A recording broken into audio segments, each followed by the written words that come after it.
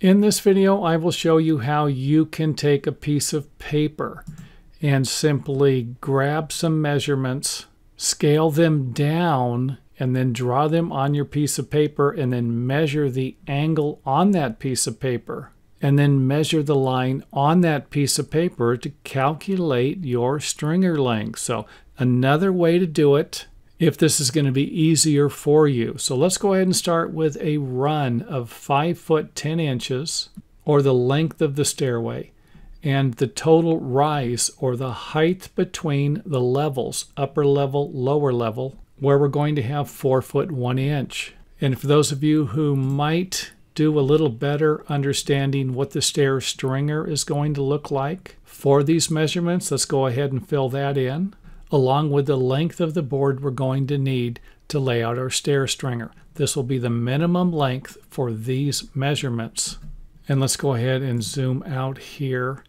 So we're starting with this right here to calculate the length of the stringer. And if you're starting with this right here and you're not working with a set of building plans, you actually have the measurements, you can lay it out on your project, you can simply measure from this point to this point. And if you end up with 7 foot 6 inches, you can buy an 8 foot piece of lumber for your stair stringers. However, if you have a set of building plans or you're designing a set of stairs and the Pythagorean theorem might be a little too difficult for you, just simply break these measurements down. I'm going to use 6 foot and go a little longer with this measurement, and then go 4 foot for this measurement here. And all I'm going to do is scale down the length of the stairway. Instead of 6 foot, I'm going to use 6 inches. And instead of 4 foot 1 inch, I'm going to use 4 foot and 3/16 of an inch, or forget the 3/16 of an inch and just use 4 foot. And when I draw that on my piece of paper, I'm just going to come off of the corner of the sheet of paper. This is a 90-degree angle on the piece of paper. So if I come off 6 inches and then go up 4 inches, I'm going to get 7 and 3/16 of an inch. And then I'm simply going to change this back to feet. Remember, this was 6 feet and 4 feet that I scaled down to 4 inches and 6 inches. So I'm just simply going to scale this up from 7 and 3/16 of an inch to just a little bit over 7 feet. And I don't think you can get much simpler than that without using the Pythagorean theorem, or actually measuring the actual distance on the job site.